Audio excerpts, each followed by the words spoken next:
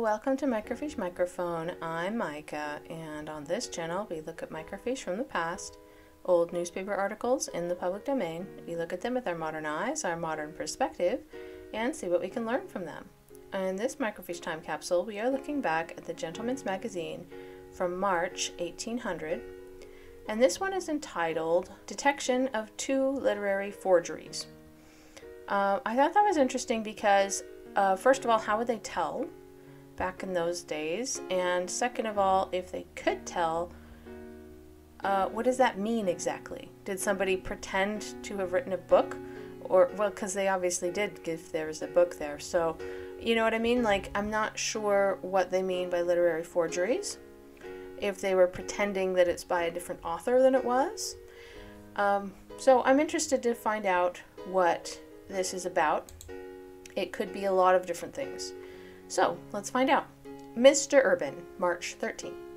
Your readers will recollect the account given in your volume. I can do this, hang on.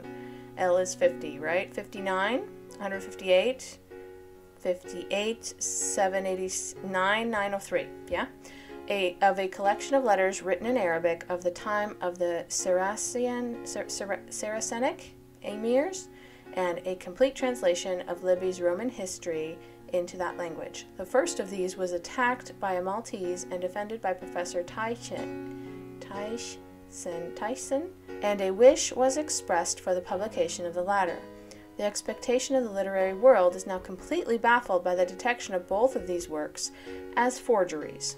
Dr. Hager, by a long residence at Palermo and attentive examination of them, decided that the whole was an imposture. The particulars of this detection are thus given at large in Dr. Beister's Berlin Journal. Joseph Vella, a native of Malta and a titular chaplain, was at Palermo 1782 when Mohammed ben Osman, ambassador from the Emperor of Morocco, was driven in by stress of weather in his return from Naples to Mequinez. I'm probably butchering that. Sorry about that if you're from there. The books and monuments in the Arabic language in Sicily were shown to him, and Vella, speaking of the popular idiom of Malta, a dialect of the Arabic, served as interpreter. They frequently conversed together. Vella commenced in his own imagination a complete Arabic scholar, and his unparalleled assurance in explaining Arabic writers was only matched with the greatest suppleness in retracting his explanations. Great. So this guy you're relying on to explain it was really good at explaining things and then taking it back 5 minutes later. That's great. He gave out that he was possessed of 17 of the lost books of Livy in Arabic, a present from the Grand Master of Malta, to whom they had been given by a Frenchman, who took it from a shelf in the church of, is that Saint Sophia? At Constantinople. I don't know what the STA stands for, but I'm assuming it's Saint. It had often been asserted that Livy's history was preserved entire in Arabic, either in Constantinople, the Isle of Chios, or Fez. Vella was, however, too circumspect to expose his MS by printing it, though the Dowager Lady Spencer, then on a tour through Italy, offered to display the expense of printing, whatever that's supposed to mean. Defray? I think it's defray, yeah. The expenses of printing. At length he published an Italian translation of the 60th book by way of specimen in one octavo page, being only the epitome ascribed to Florus, which so deceived the professor of Oriental languages that he republished it with the following introduction. What is here communicated of the Arabic translation of Livy will be particularly acceptable. The monks of St. Martin near Palermo purchased in 1744 5 Arabic manuscripts, MSS, from the heirs of Don Martino La Farina, who, in the last century, carried several with him from Spain to Palermo. These were also shown to the ambassador, and V fixed on one of them to impose it on the world as a genuine Arabic collection of Sicilian deeds and records, which he was enabled to publish by the generosity of the government, concurring with the general wishes of all classes of the people, who are more interested than most nations in the earliest part of their history. V, after the departure of the ambassador, affirmed that he had declared it to be an authentic and official correspondence between the Arabic governors in Sicily and their superiors in Africa from the first landing of the Arabians in that island, A.D. 872, and the reports of the emirs or deputy governors in the different districts of Sicily to the Grand Emir at Palermo, and his report to the Muli at Kairouan, the ancient capital of Cyrenaica, and the answers, and lastly the correspondence carried on by the Arabians and other princes of the age, popes, etc. This discovery excited the greatest attention. The Archbishop Airoldi eagerly promoted the publication of the code, which does not really contain anything about Sicily, the emirs, the Muli, or any political subject. Yeah, that's strange too, isn't it? He loaded with favor the discoverer and explainer of it, who received still greater from the king. He was appointed abbot of St. Pancras with an annual revenue of 1,200 ducats, the professor of Arabic with a suitable salary, beside a benefice worth 250 scudi a month, and presents from persons consulting him on Oriental antiquities. He pretended to correspond with the ambassador for a clearer explanation of the code, which contained only 279 of 410 leaves. I think that's what that means. Only 279, 410. I don't think they mean 279,410. 279 of 410? I'm not sure. After some little time appeared to him not sufficiently lucrative. He pretended to discover a more complete copy at Fez, and the king was induced to order a sum of money to defray the expenses of a voyage thither, which was suspended by the continual receipt of extracts and copies of papers from his correspondence, and even a new collection of state papers relative to the Norman period of the history of Sicily. His translations were continued, and the archbishop, at the expense of 2,000 ounces, printed the Codis Diplomatico de Sicilia sotto il governo degli Arabi. I'm sorry about my Latin. I'm horrible at Latin, so I do not speak Latin. So, in 4 volumes, 410, containing occurrences from 827 to 1039. Oh gosh, he got in really deep, didn't he? Okay, 2 more volumes were ready to continue it to the very last year of the Arabic period. The manuscript at St. Martin's Abbey, treating really of Mohammed and not of Sicily, was artfully disguised and disfigured by V, and specimens of his character engraved, which excited admiration of the man who could decipher these new and controvertible species of Arabic character. The very paper on which they were written, though merely made of rags, became a subject of controversy. The 5 facsimiles of papal letters inserted in Part 2, Volume 1, page 244 to 261, are absolute fictions, not traceable in the manuscripts. Yet some foreign literati affirmed that they had been so happy as to decipher these 5 leaves, and found them all correspond with the translation. V himself affirmed that intense application had deprived him of one eye, and so excited the compassion of the late Pope. What? He lost an eye? Like that? Casually mention it on the side there? That is okay. In order to preserve such a treasure, he had gold beater's skin, glued over every page. What does that mean? And he never returned the code to the abbey, but pretended he had been robbed of it, and contracted a violent fever from the fright, when the interrogatories of the criminal court, put to every person on his house being robbed, proved that, the day before the pretended robbery, he sent off a large chest. He spent 10 years between the first and last volume of his publication in reading and examining all history and records relative to his forgery.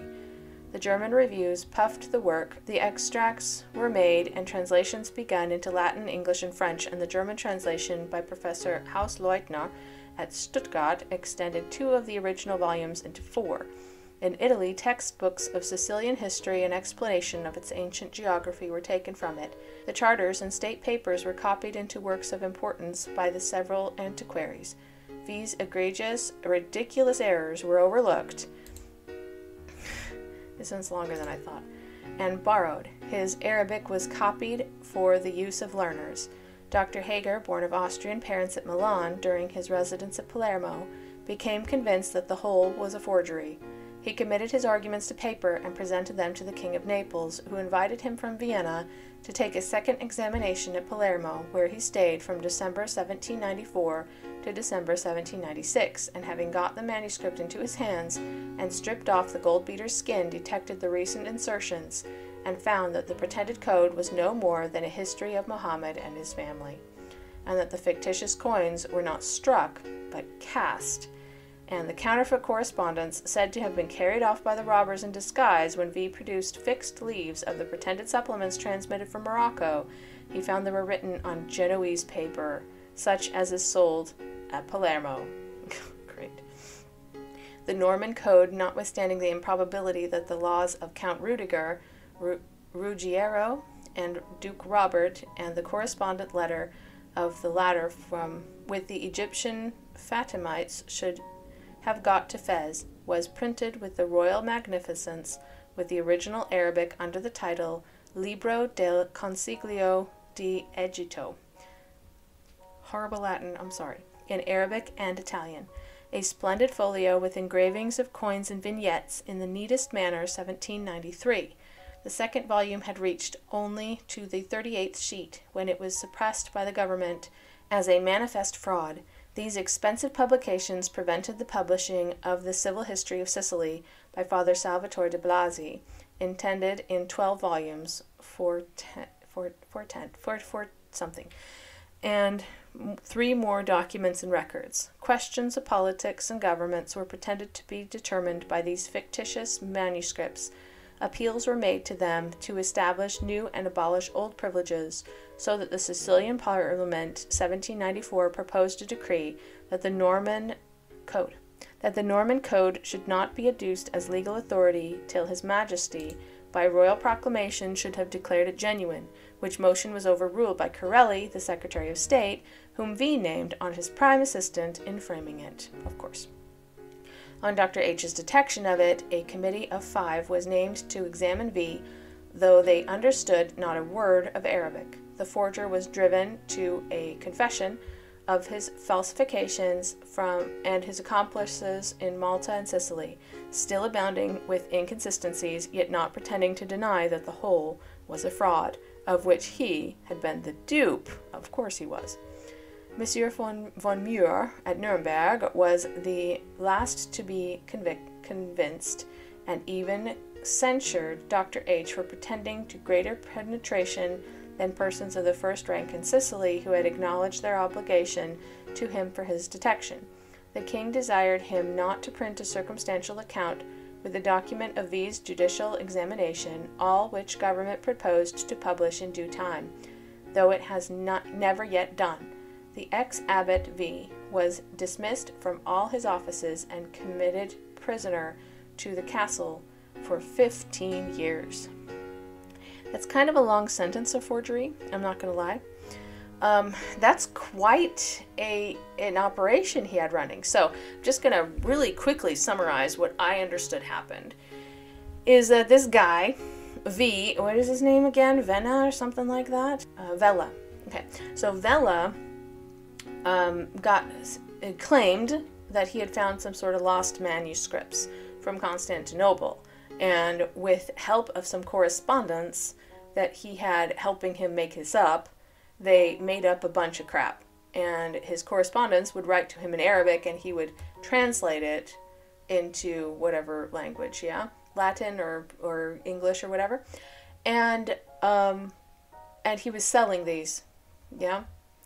And then they pointed out at some point that his quote-unquote original manuscripts were written on paper that you can buy in Palermo. Like, dude, it's not that impressive. You're kind of messing yourself up. But he did this. He pulled this off for years, and he pulled, like, showed these forged documents as, like, real ones from history, and he sold them as such. And a lot of people fell for it before he was caught.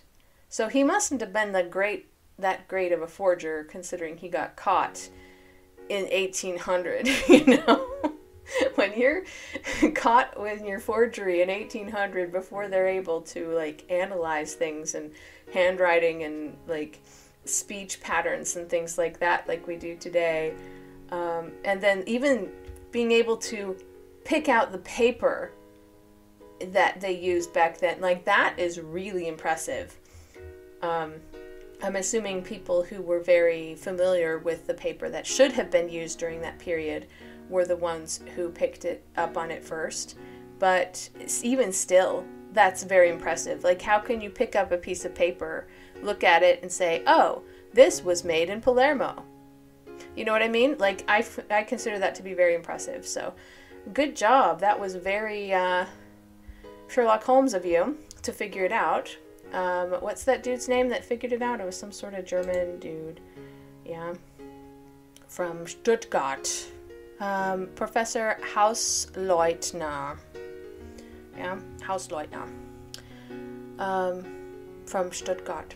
So, good job, Professor Hausleutner, for figuring out that they were forgeries. It is interesting that people still thought that they were real, even after they were discovered to be fake. So it took some time for them to finally nail down this guy. And then when they did, they gave him 15 years house arrest. Sounds fun. No, it doesn't. But that's rather steep for forgery.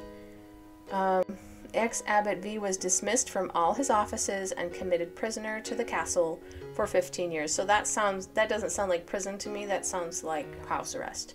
So correct me if I'm wrong.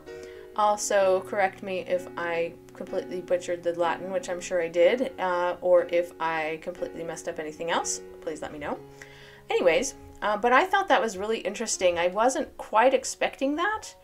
I'm not sure what I was expecting. As I said at the beginning, I wasn't quite sure what it was about. But now that we know, that is really fascinating to me. How he got away with it for so long and how it was finally detected. Like, that is really impressive. So, good job, 19th century, or end of the 18th. And well done. And I very much appreciate how much work that must have been. Anyways, thank you for joining us today on our Microfiche time capsule. I hope you enjoyed it. Please like the video, subscribe to the channel, and I hope to see you in the next video.